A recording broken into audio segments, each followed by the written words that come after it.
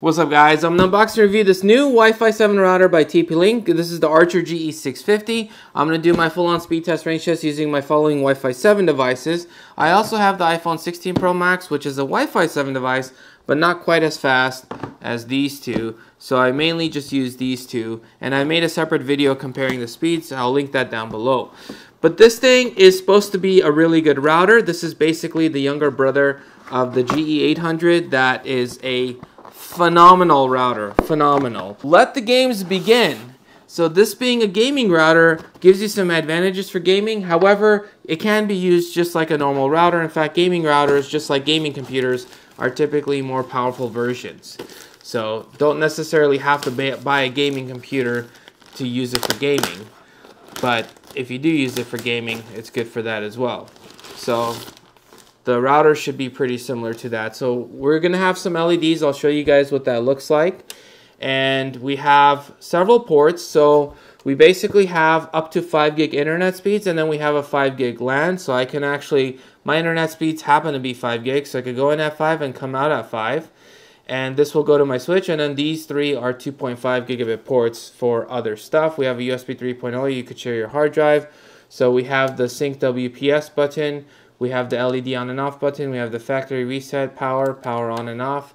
And the bottom, there's some vents and some vents on top and LEDs kind of all around that, again, I'll show you. Got some info and a quick install guide, basically. So the power supply is 100 to 240 volts and the output is 39.6 watts. We got a Cat 6A Ethernet cable. And this is for the factory reset. So I got a chance to play with this thing, ran it as my main router for 2 to 3 weeks or so, and it was solid. No drops, something like that. Everything was smooth, fast, and incredibly fast, I should say. And I'm going to show you guys, because it was so fast that I'm like, I have to record a separate video just to show how fast it is. So I have it connected. I do a speed test. I'll show you guys that very, very shortly. So we'll start with internet speed test now. As you guys already know, when you're accessing the internet, you are limited by your internet speed. So whatever you're paying for to your ISP or internet service provider. For me, that would be 5 gigabits per second upload and download. And this just so happens to have those 5 gigabit ports. However, when I do a speed test, I don't quite get to that 5 gig number. I get to 4.7, mostly in the 4.7 area. I saw 4.8.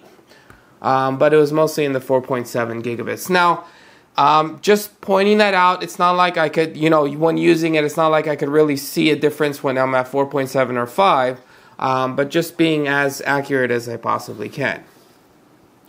Now, the Wi-Fi devices are a different story, and again, as I mentioned earlier, the iPhone is not as fast, so I did test with the OnePlus 13 and the Galaxy S25 Ultra. Internet speed test down was 3.65 basically, and up was like 2.2, 2.3 basically. So very, overall, very good speeds. Now, to find the true performance of this router, I need to do a local speed test. So I basically make my computer into the server, and I go from Wi-Fi device to router to computer. This way, I'm no longer relying on the public speed test server, which a lot of people and or companies can be using, nor am I relying on my ISP. So, looking at these numbers, I don't think I've seen speeds like this before, and I retested it a few times just to make sure.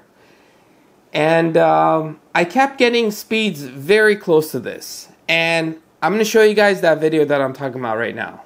This router is incredibly fast at short distances. So if you're obviously very close to it, it's going to do really, really well. Now, I moved the router here just to demo it, just to show you guys the server and the TV and the phone and everything in the background. Normally, I wouldn't put it here. And but yeah, I just wanted to demonstrate.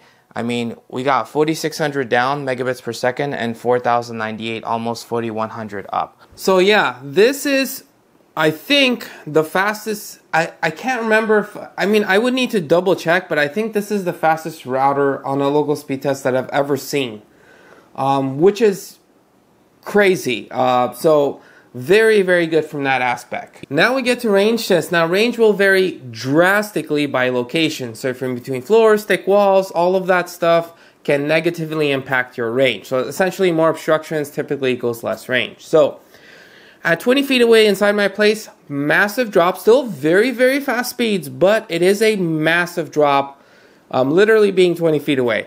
And at 50 feet away, even a more of a massive drop. However, I am outside now, so do keep that in mind.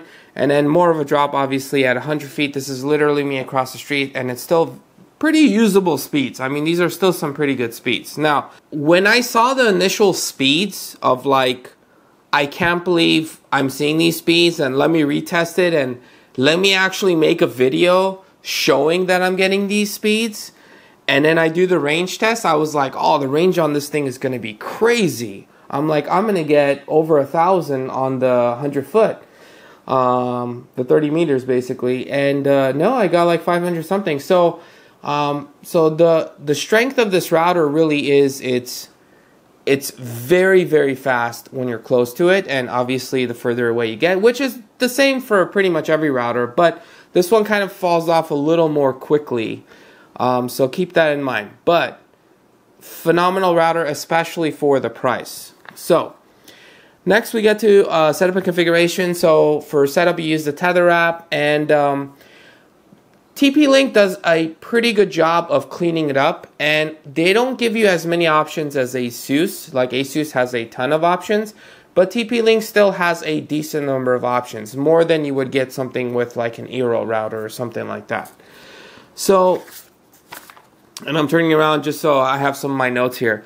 But basically, you get the parental controls, so that is included in the price. Now, they do have more advanced parental controls, but that does require a separate subscription.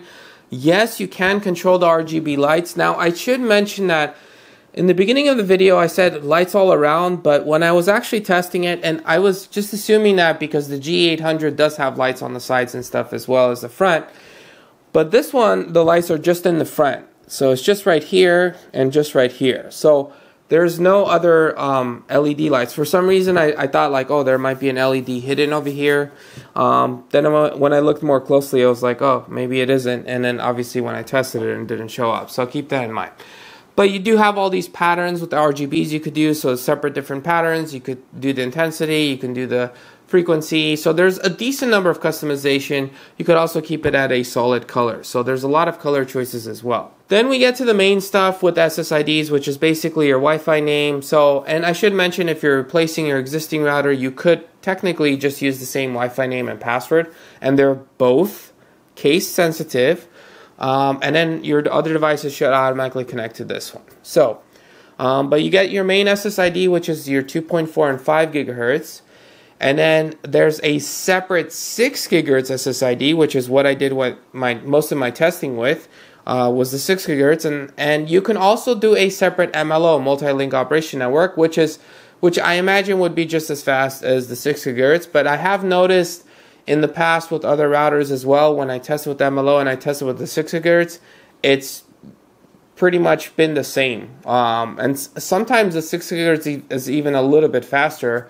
You can also set up a guest network. You can make a separate IoT network, Internet of Things. So if you have smart home devices like smart light switches and smart plugs, things like that, you can have those connect to a specific IoT Wi-Fi. It also works with Easy Mesh. So if you got one and you're like, okay, it's actually pretty good and I'm golden, it's very, very fast up close.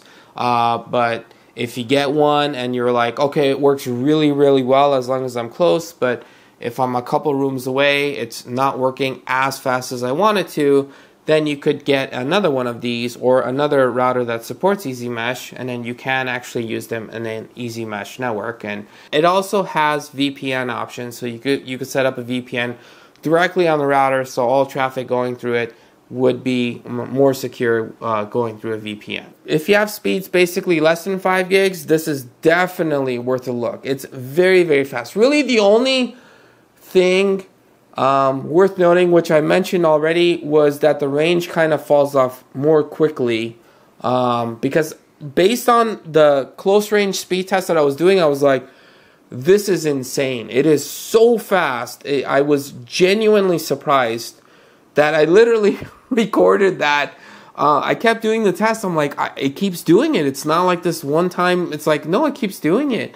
I even moved locations where I normally don't put the router, and I did a speed test there and it was still doing it. I was like, oh my god. So very, very fast overall. But yeah, Other than the range, and range will still might be okay for you. Again, it still did pretty good overall, but I mean, it's not like, I was honestly expecting range to do better based on its like beefy performance up close. That's all I'm trying to say. But if you were to get this and you're like, oh, like range isn't as good as I wanted to, well, it is an easy mesh network, so you could actually just get another one of these or another router that supports easy mesh, and that should resolve the issue in most cases. So with that, yeah, very beefy, very fast, a lot of fast ports, RGB customization, and a decent number of options in the Tether app. And you can also check out the web interface app as well. So let me know what you guys think in the comment sections below. Way more routers coming up, just so you guys know. Smash the subscribe button. I'll catch you guys in the next one.